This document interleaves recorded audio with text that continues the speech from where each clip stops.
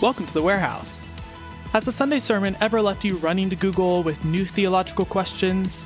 Have you ever wished you could peer behind the curtain and see how a message comes together? That's where we come in. Here at Cornerstone Church, we spend hours every week talking about Scripture. This is the place to learn about passages, dive into their context, and study the Bible's cultural background. Come to the Warehouse, where we extend what you learn from the stage. Well, what's happening, everybody? Thanks for joining us for the Warehouse today. It's me and Morgan. What up? Yep, talking about Romans 5. We didn't come up with a discussion question for today. Did you have anything that you wanted to ask? Oh man, favorite kind of tree. What's your favorite tree? Yeah, I really like this. Yeah. Okay. So not something soft. Okay. Not like a soft maple or something like that. Although I do love the color of the leaves, like of maple trees and stuff in the fall. So I love that. I would go something like an oak or something like that. It's just I love how long it takes for it to get to size, but then when it's there, it's like stable and lasts for, potentially generations. I think that's pretty awesome. I like the looks of a weeping willow. Yeah. Yeah. Let's see. I grew up with a whole bunch of locust trees around me that have like the big long thorns. Okay. I don't think I am familiar with those. I was a kid that played in my backyard a lot barefoot. And so the number of times I would just be running and just get a thorn way up in my heel. And so it's like I pulled plenty of those out. Yeah. Now I feel like my kids are just kind of wimps because they've never had that experience. You need to plant one. Yeah, maybe. But then I also, just like looks of a tree, man, it's hard for me to imagine a prettier tree than like a flowering dogwood. Yes, that was going to be mine. Okay. Oh, I'm sorry. No, it's okay. Well, we bond over this then. Yeah. My mother had 4 in her front yard, and my grandma did too. So they have like a nostalgic feel to them for me. And I mean, they're pretty trees, dude. They are pretty trees. Yeah. Did you ever have you been around a mimosa tree, like with the little pink floaty flowers that drop down? Yes. I think those are weird. Yeah. Like, what happened? Why is this a thing? Why is this tree looking like this? Yeah. It just doesn't make sense. I can't. But yeah, I mean, so growing up, we had one of those in our yard, and I didn't realize how weird it was at the time. And now that I've gotten away from it, it's like, that's kind of odd. Yeah. No, it's a weird tree. It's a weird tree. And I can the smell of it too. Like I can conjure that smell back up. Yeah. Not where you could smell it, just in my in my mind. I can't conjure smells like that. Can't quite. Is I that feel like coffee this is getting breath? weird. Yeah, it is a little bit of coffee breath. I'm sipping on some coffee right here. Okay, what a great off the cuff question. Yeah, that was good. I don't know why that came to mind, but I'm glad we did it. So flowering dogwood. I gave a whole list of trees, a smattering of my portfolio. Yeah, every tree favorite trees that you can name and least favorite trees. I don't know. Yeah, I also like a cherry tree. Yeah, we had one of those in the backyard. Those are just cool, and go and pick them off and. Didn't really taste the best, but I tried. Yeah. We had a little apple tree that was the same. The apples never got very big, and they were just very sour and weird. Yep. Yeah. But it was fun when I was a kid. We had a mulberry tree. Is that a tree or a bush? I don't know. Mulberry? I'm gonna go with a bush. I have no backing or evidence for why, but I think it's a bush. Well, if you know whether it's a tree or a bush, email us. Yeah. Warehouse@cornerstone.team. Or I could just Google it, which I will at some point after we get off this. Okay. Well, I feel like that was some enriching conversation. And interestingly, pretty closely tied to our text today in the fact that it's not related in any way. Yes, exactly. Perfect. Romans 5, 1 through 11. We are introducing. So this is interesting because we are coming out of a 9-month series, longest series in the history of Cornerstone. Wow. As far as I'm aware, where we went through each of these 9 relational skills of our rule of life with follow. And Coming out of that, we're entering into a new series where we're talking about like another really important formative influence in our lives. Whenever we think about like the things that form us, we think of the stories we believe, our habits, and then our relationships or the people we follow, the people we're around. And so I don't know, I haven't heard for sure a title for this series, but we're going to be talking about what it means to surround yourself with a circle of friends. Yeah. And with that, it's like, it's not just friends in general, although there's a lot of merit to that as far as just having human relationships. There's all kinds of studies that show the benefits of just having friends in general. But when we're talking about spiritual formation in particular, we're looking for a specific kind of friend. And that's kind of what we're going to be defining throughout this series is what do those like deep friendships that help form us into the image of Christ, what do those look like? And I love it. I think it's a 5-week series as far as I know. And the introduction for us is going to be laying a foundation for friendship with God before we start talking about even these, what it means to have friendships with other humans. So that's where we're starting. Yeah, I'm excited. This is going to be good stuff. It is. Before we get into the text, let's hear some big ideas. What was your big idea from this one? Faith in Jesus equals peace with God. I love it. Yeah, I just had the same question that Michael asked, and I realized he asked it, which was whether you typed in an equal symbol or wrote the word equals, but you wrote the word equals. I wrote the word equals, I like it. Mine was, Jesus saves us from the wrath of God and secures God's pleasure toward us. Good. Okay, let's talk context of the book then. Book of Romans. What do we know about it, Morgan? Well, we know that the author was Paul. Yep. And it was probably written around AD 57. This would have been during his third missionary journey in Corinth or Greece. And he was on his way to Jerusalem. So his goal was to go from Jerusalem to go to Spain eventually and go visit Rome, but he hadn't yet done that whenever he wrote this letter. And he says as much in the beginning, or in the letter, like, hey, I've long wanted to come to you guys, but I've been prevented so far. Yeah. And so he had this big idea of wanting the church in Rome to be like this home base for the gospel in Spain. He had, like I said, he'd never been there, but Rome was becoming well known. He knew what, like, it being like this Mecca and this area where people were coming and going. There was just big stuff happening in Rome, and he knew that it was vital and just like super important that they would understand the gospel, that they would know what it was like to live as a true Christ follower. So he's like, hey, I'm going to send this over to you, send you this letter. Here is, the gospel in a nutshell. Right. And he like lays it all out in Romans. And it's just this beautiful like theology that he gives them to like, for them to build off of and grow, which is really cool. I love that.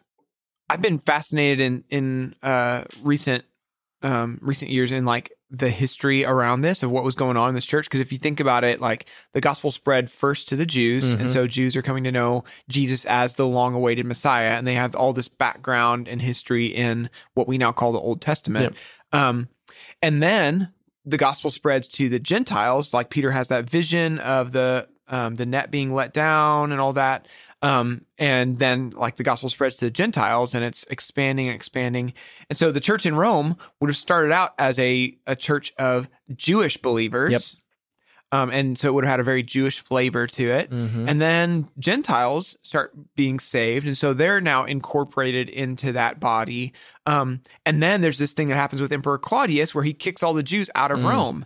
And so all of a sudden it goes from being like, both like Jew and Gentile to exclusively Gentile while the Jews are in dispersion or in exile.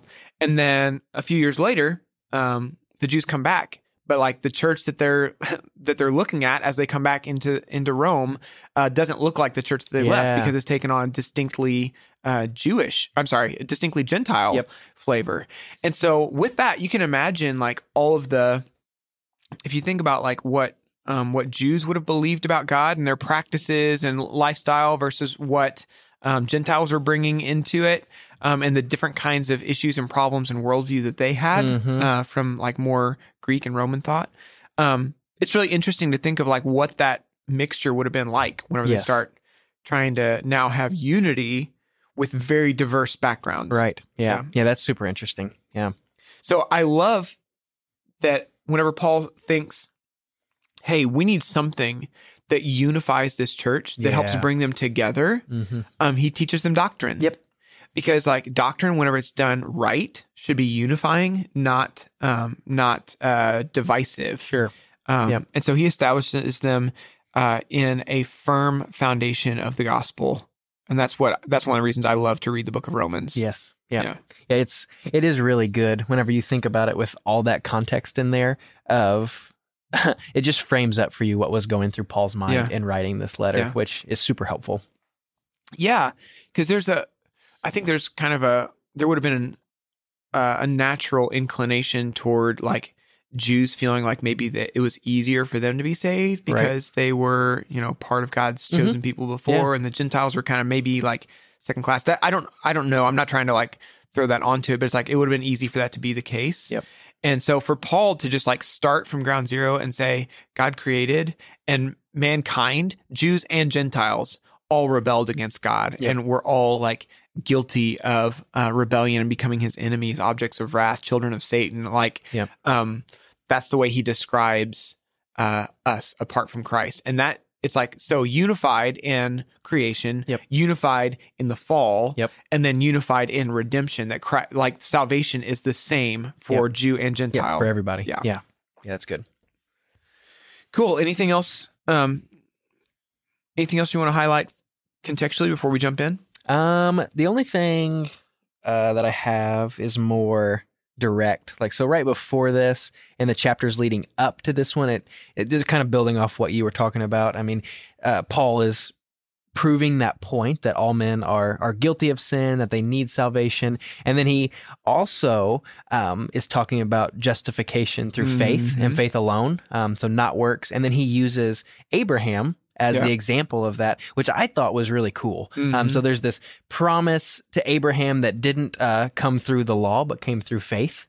Like what was being promised to Abraham had nothing to do with what he was really doing. It was through faith in the Lord. And I just loved it. And Abraham was so confident and convinced of this promise that God would fulfill this promise to him, and it was all through faith. It wasn't anything that he was doing. And Paul does this awesome thing of like, hey, just like Abraham, our faith does the same thing. It counts us as righteous through Jesus. And I just love how he sets up where we're about to go with, and whether he's speaking to a Jew or Gentile, like if a Jew is listening to this, like, man, they would have really resonated with this story about Abraham. I just thought that, for sure, it's good. I love it. Okay, so then let's hop right into the text. Romans 5, 1 through 11 is where we're at. It says, therefore, since we've been justified by faith, we have peace with God through our Lord Jesus Christ. Through him, we have also obtained access by faith into this grace in which we stand, and we rejoice in hope of the glory of God. What do you see in verse 1 and 2, Morgan? So right off the bat, you've got the therefore, which is always important to take a look when you're studying Scripture, to point out when it says therefore. Okay, so what came before building this? On it, Yep. And so it's that whole argument of justification by grace and through faith. Is kind of he's built it out, and now what? Therefore, this is how he responds. Yep. One of the things that I tried to be careful about as we're going through this is there's a lot of words in here that we use in a church context, but if we're not careful, we kind of get numb to them or don't even really stop to think what they mean. So this word justified, I was looking it up, and it means to cause someone to be in a proper or right relation with someone else, which I was reading some, and a lot of times it's used in a more forensic kind of way, standing before the judge and declared not guilty. But also the Greek word itself has a lot of implications for not just, hey, the sentence has been pronounced and you're not guilty, but also that there was a broken relationship and now it's made right. Right. So that's pretty cool.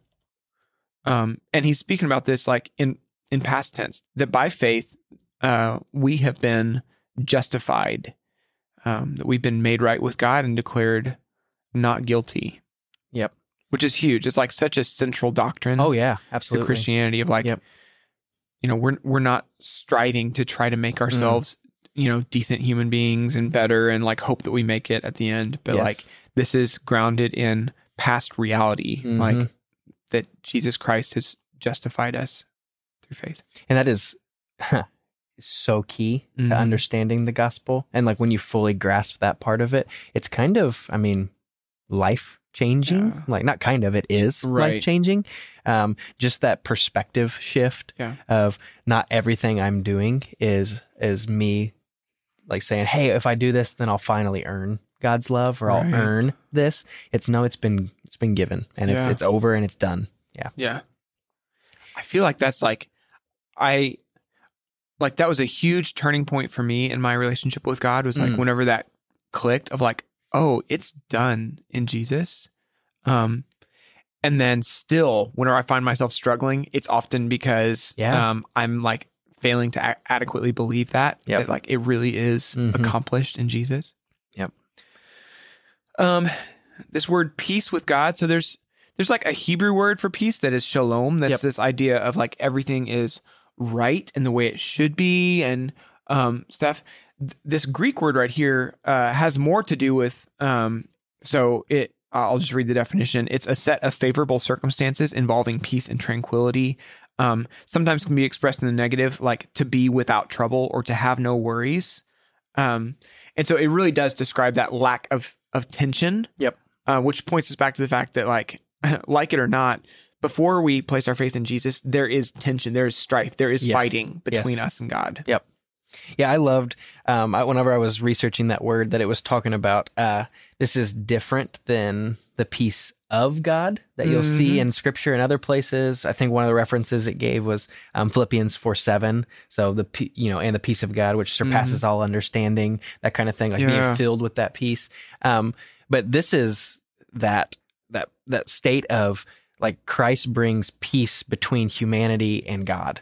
Because before that, there was tension, there was division. It was like a battle between, because of our sin, between us and God. And now we have this awesome thing to say, nope, no more. It's all good. And it's made right now. Yeah. Which I think it's so key. And we'll get into this more as we go. But like I frequently have conversations with people where they'll say something like, hey, we're all just children of God.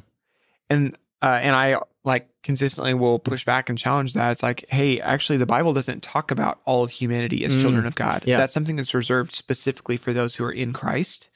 All of humanity, like all humans are created by God. They're made in the image of God. So they're worthy of like dignity and respect and love. But that does not make them children of God. Right. Yeah. So anyway, that's something special for those who have been justified and who have peace with God through Jesus. One of the other things with just word, this is more about like the verb tense of the word. So whenever it is, I think it's in verse 2. Yeah. So obtain access by faith into this grace in which we stand. So those words stand and access are in the perfect verb tense, which has a now tense and then a future as well. So it's this secure present position that you're in, but also the future continuing attitude, which I think is really cool when we look at what it's talking about. So access to this gift of grace, and we stand, in this grace. Both of those things are right now in the moment, and it's continuation. God's not going to just all of a sudden say, nah, not anymore. Or, you get this for 2 years. It's eternity. Keeps going. Future. Yeah.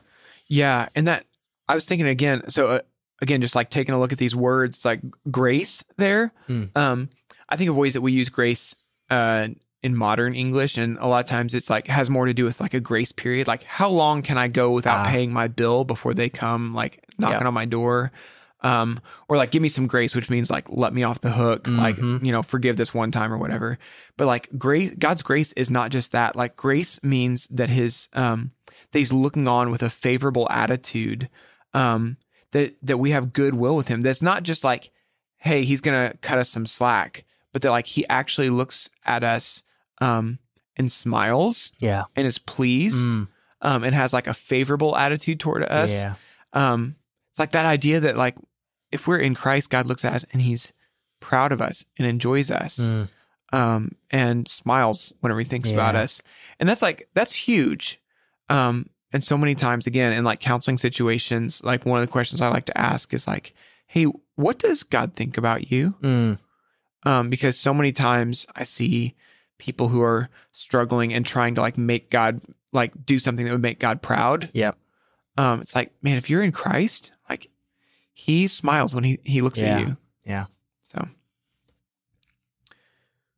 rejoice in hope of the glory of God. So that hope right there has very much a forward-looking, like this hope of the glory of God is talking about whenever Christ returns, whenever we go to be in glory with him. So this hope is that eager expectation, that full confidence and anticipation, that like not just wishful thinking, but like that we will continue to stand in grace until Christ returns. Yes. Until we go to be with him. Which I think is huge. Again, it's like that perspective of the eternal there that I think bleeds into this next section quite a bit. Yes. Yep. You want to read 3-5? Yeah, I got it. Not only that, but we rejoice in our sufferings, knowing that suffering produces endurance, and endurance produces character, and character produces hope. And hope does not put us to shame, because God's love has been poured into our hearts through the Holy Spirit who has been given to us. This is such a, like if you take a step back and think about this is a crazy perspective that like really only Christians can have. Yep. I think, everybody likes to say things like, what doesn't kill you only makes you stronger. Sure. But like, that's kind of, there's no promise of that. It's like, actually what doesn't kill you could make you weaker and weaker until it kills you. Yes, right? Yeah. It's like, but for Christians, like we have a different perspective on suffering because we believe that God is in control and that anything that is in our life has been allowed by him.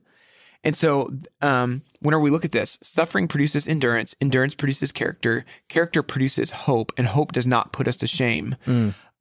It's that like unbreakable chain that everything in our life, like we can rejoice, we can like actually celebrate sufferings because we know that it's producing something. Yes. And that's so good because as a Christian and like what we want to do and like one of our desires is to become more like Jesus and for our character to grow. And like that character there it's talking about like proven Christian character, like having withstood the test. And I just think it's so good whenever you think about that because it's not just, oh yeah, I'm happy because bad things happen to me. Right. It's like, no, out of this, I know that God is refining me. He's making me more like him, more like Jesus. And it's so good. And both of these, like 1-5, like all of this is such a great perspective change for us on how we see how God looks at us, how we look at just life in general, the good, the bad. It's all for his glory and God's using it to make us better. Yep. And so like whenever I'm talking with somebody, this is one of my favorite spots to take them along with like Romans 8. Because so often we're in conversations with people and like we live in a broken world. So there's lots of suffering and hurting. And if you're in Christ, then you can have a perspective on your suffering. It's like, I don't have to wonder. Like a lot of times we try to create these future scenarios of like, well, maybe in the future, like I'll get to talk with somebody else about this thing that I went through. Yeah. It's like, maybe, but maybe not. Right. And our hope is not in like, well, maybe I get to do this thing in the future. Actually, there's all kinds of like what ifs and maybes, but there's some things that are like absolutely 100% take it to the bank. Sure. And that is the fact that like in our sufferings, that this suffering produces endurance and endurance produces character and character produces hope and hope does not put us to shame. So we can like, rather than trying to think like, well, maybe one day it'll be like worth something and God will like make it valuable to somebody else or whatever. Instead, we can say, hey, what is God doing right now in me in the middle of my suffering? How is he producing character and endurance in me? And how can I cooperate instead of fighting him on it? Yeah. That's good. And I love the hope does not put us to shame. When I read that, it's so encouraging because a lot of times we can think that our struggles or like what we're going through might like threaten our peace, like the assurance that we have with God. And this is just that reassurance from Paul that like, no, like, it won't. And whenever you get there, God's not going to say anything different than what I'm telling you he's saying now. Right. Is that you are redeemed. You are righteous through the blood of Jesus. And there's no fine print, no gotcha at the end of it. Yeah. Yeah. Love it. We see here in verse 5, we see that God's love has been poured into our hearts through the Holy Spirit who's been given to us. So we see in even just these few verses that we've looked at already, like a very Trinitarian perspective on this. Mm-hmm. So we have peace with God through Jesus, and then we've experienced love by the Holy Spirit that's been poured into our hearts. So Father, Son, and Holy Spirit right there. Just kind of cool to see their cooperation together. They're working together in our salvation. Yeah. I can't remember who said this in exegesis. It wasn't one of my notes, but I did jot it down because I thought it was really cool. They were talking about the word poured and like what that really meant and how the poured was, I can't remember exactly. All I had here was that it wasn't like a slow trickle or like a drip or anything like that. Like this is like, when it was talking about poured, it was all at once. And then didn't somebody have something to say about it being the same word that was talking about the Jesus' blood on the cross? Yeah. So I looked at like where else that word was used in the New Testament, and it's typically paired with like Jesus' blood being shed or spilled. Okay. So this same Greek word is other places translated as shed or spilled. So the idea that God's love has been shed or spilled into our hearts through the Holy Spirit, I think that's cool, especially given the fact that we're getting ready to go into Christ's death and what it accomplished. Yes. I think that's like my hunch is that that's intentional by Paul to use absolutely to use that kind of word picture. Okay, then 6 through 8. For while we are still weak, at the right time, Christ died for the ungodly. For one will scarcely die for a righteous person, though perhaps for a good person one would dare even to die. But God shows his love for us in that while we were sinners, Christ died for us. So at the right time was what stood out to me the most as I was studying this, and it was that that God not only accomplishes things on his time and he has a perfect plan, but like at the right time was while we were still in need of a savior, like sinners who needed a savior. So it's like the duality of it, of God did it culturally at the right time. It was perfect with his plan. Everything that he had planned out was perfect, and it's exactly the way it should have been.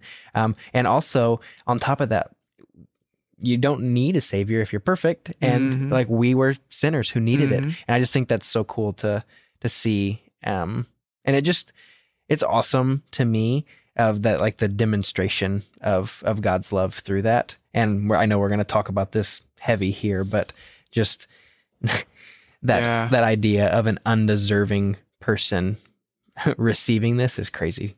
Yeah. Yeah. It seems to me like you're kind of highlighting that, like, at the right time is both, and I was going to pull it up and see, because there's like the two different words for time in Greek. Like there's the kairos and chronos.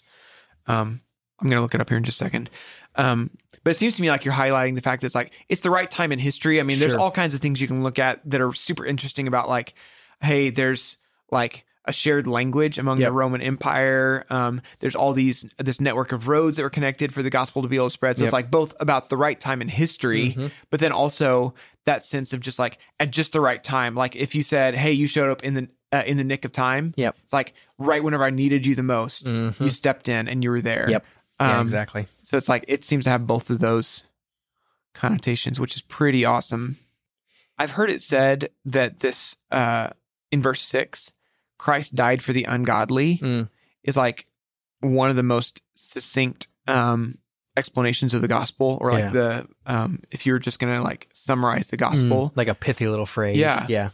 Like Christ died for the ungodly. So Christ represents, the Son of God made flesh, the promised Messiah. He died, which accomplished something, and he died for a purpose. He died for the ungodly, meaning that we were people who needed saving. He died for our sake. Also, again, I mentioned it earlier, but like this, we see here this ungodly, and he's talking about all of us. He's not just saying like a subset of humanity. Not a select few. Right. Yeah, it's everyone. Which goes back to what you were talking about at the very beginning of the unifying thing of it was for everyone, and everyone falls under this category of ungodly. Yeah. Which I think is a really unpopular thing to say now. It's like, but it's really important for us to understand that we were not like basically good people who needed a leg up. Sure. But we were ungodly enemies of God who needed restoration. And then he has this, again, another just great summary down here at the end. But God shows his love for us in that while we are still sinners, Christ died for us. Yep. Pretty awesome.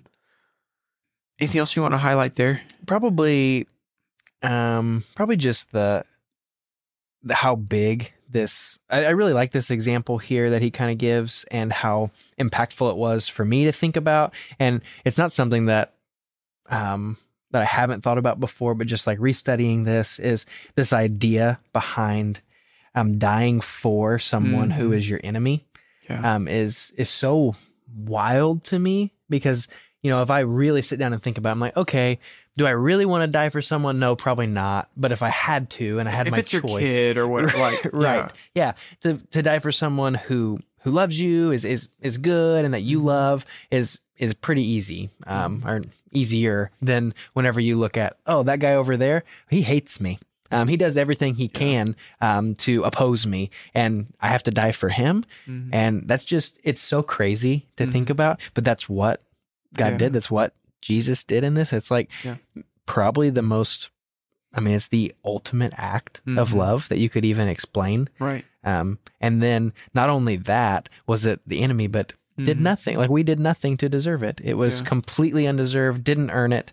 But it was done anyway because he loved us that much. Yeah. I'm just thinking about, it's like, and not even like, as he's using terms like ungodly, it's not just that we lacked godliness. It's like that we're anti-godly. And whenever we get into the sinners as well, like that's like that we are actively sinning against God. Yeah. So it's not just that we didn't earn it, but we actually earned something else. We earned wrath. Yes. Yeah. You want to hit 9 through 11? Yep. All right. Since therefore we have now been justified by his blood, much more shall we be saved by him from the wrath of God. For if while we were enemies, we were reconciled to God by the death of his Son, much more, now that we are reconciled, shall we be saved by his life. More than that, we also rejoice in God through our Lord Jesus Christ, through whom we have now received reconciliation. Yeah, this is something that stood out to me, like, in this, again, I feel like I'm just like, Mr. Wrath and Judgment over here for a second. But it's like, what are we saved from? A lot of times it's like, we think of like, well, we're saved from shame and like a life that's like unfulfilling and not, and like feels unpurposeful. But like here, we are saved by Jesus from the wrath of God. It's like we are actually saved from God. Yep.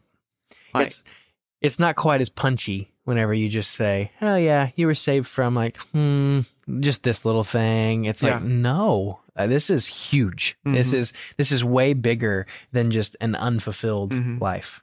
And I like that you're pulling it out, because like you said, it's not something that even anymore today you necessarily, like, it's not super popular to talk about.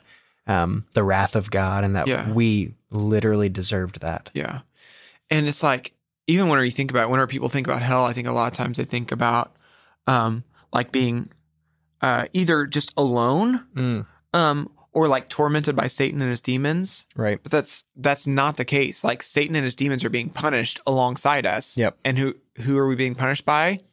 By God. Yep. Like that's what this wrath of God means, which is like, it's important to latch onto. And then we've got this verse 10, if while we were enemies, again, that picture, we were reconciled to God by the death of his Son, much more. So I think that's an interesting phrase. And we spent some time talking about that because we're trying to follow like the syntax, like the sentence structure, along with the logic that Paul is using here. It's like, what's he talking about? Because it makes it seem like he's getting ready to say that there's something like that's a bigger deal than the death of Jesus. Right. That's the way I naturally read it. That much more. It's like, hey, the death of Jesus is cool, but like even better than that is Jesus' life. Yep. But I think there's another way to read that makes a little more sense.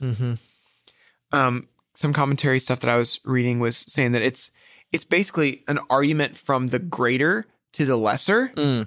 Of him saying, of Paul saying, hey, if God went to this length, if he did like this thing that's incredibly difficult and sacrificial in sending his son to die on a cross to justify you and bring you into right relationship with him, then if he did the hard thing, then of course he's going to do the easier thing, which is on the day of judgment to accept that, to accept that payment in full. And so the life of Jesus here representing his resurrection that demonstrated that like the work really was finished and that the payment was accepted by God. Yeah. So that's how it reads to me. Yeah. Especially in the context of him talking about like how hope will not put us to shame. Yep. If there's ever that fear of like, man, I'm taking God at his word, but what if I get to the end and he changes his mind, or I said the prayer wrong or did something, and he's saying like, hey, God already did the work. Right. It's done. Like if he did that for you, then it's peanuts for him to like accept the check that's been written, you know? Yeah, that's so good. Yeah, just thinking about it in the, why would he go to the extent to do all this just for whenever you get up there to be like, technicality, never mind. Yeah. And so giving hope for the future, it's like, this is your present reality. If you're in Christ, you're justified. This will continue to be your reality, that you will continue to stand in this grace. And on Judgment Day, God has already done the work. And so he's going to cash the check. Like it's done. Yep. It's finished. You got nothing to worry about. Yep. You can go forward with assurance that this is what your future holds. Yeah. I love it.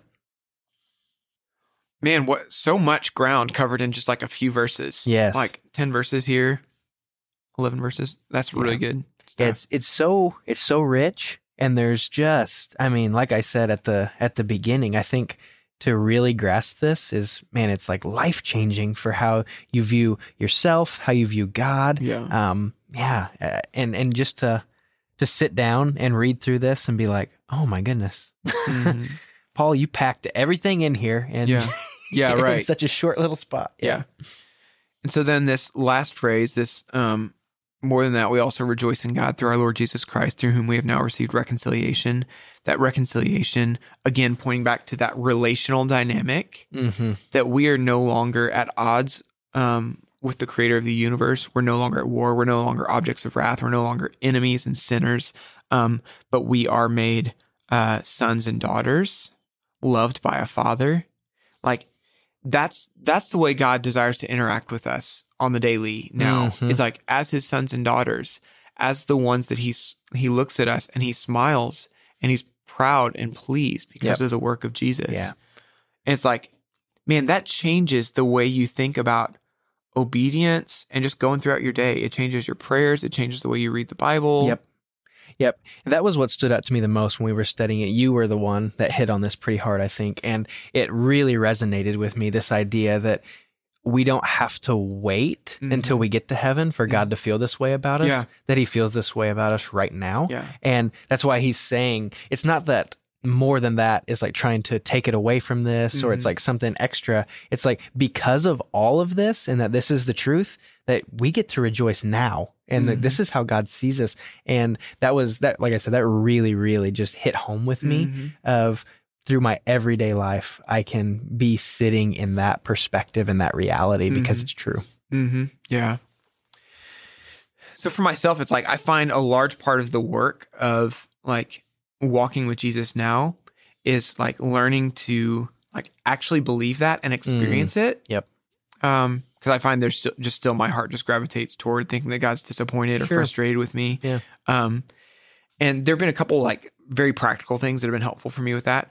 One of those would be a practice that I call like, or I heard it called gratitude memories. Okay. That's like those times. I don't know if you got any of these, and I'd encourage you listeners to think back on times. Do you remember a time where you really like sensed God's smile, like sensed that he was pleased with you? Like for me, there's one I remember specifically, like where I was driving, the car I was driving, the song I was listening to in the car where it hit me. And I like actually had to pull over because it's like I realized how much God loves me and is proud of me. Yes. Like I'm not like still working for that. And so for me, I've got a note on my phone called Gratitude Memories. That's like that one I called Embracing Accusation because that's the song I was listening to. It's like I can kind of go back and revisit that memory and experience connection with the Lord in that again, and like kind of reset my relationship a little bit. Yeah. So if that's if you've got one of those, I strongly encourage you to like make a practice of revisiting that and reminding yourself of like what that's like to experience God's favor on your life. Yeah, that's good. I love that. Yeah. Well, I love this as a relational base for talking about what it means to be a circle of friends because, one, it's unifying for us and our circle of friends. Two, it's talking about like being a friend of God. Yes. And that like, if we're going to go into talking about relational joy in future weeks and steadfast love and commitment and shared values and correction and how those play out in our circle of friends. But this is such an important foundational piece. I'm really glad we're starting here. Yep, absolutely. Anything else you're thinking of before we sign off today, Morgan? I guess for me, it's just how freeing these verses are. Like the freedom that you get to experience, and not in the sense of do whatever we want, but like we're truly, truly free from the chains of sin. Yep. And just as believers, we should have that desire to stop sinning, but also to have that feeling of the weight being lifted off of you, that God doesn't look down on you, that he's not upset, he's not like angry and any of that. Like we're made right. And I think just fully grasping that is so important. And just feeling that freedom it's also helpful in how we go about being, like you said, obedient and fleeing from sin, because you have a Father who just looks down on you and man, he smiles. Yeah. Love it.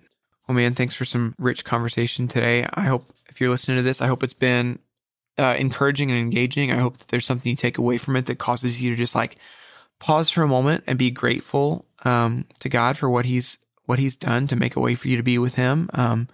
Grateful to Jesus for his sacrifice, grateful to the Holy Spirit for being poured into your heart and helping you experience God's love. I hope that you just like taste the gospel a little bit more deeply today. Thanks for joining us. If you've got thoughts or questions or some of those gratitude memories you want to share, we'd love to hear from you. warehouse@cornerstone.team. Other than that, I think we're done. So yeah. Thanks. Have a great week. See ya.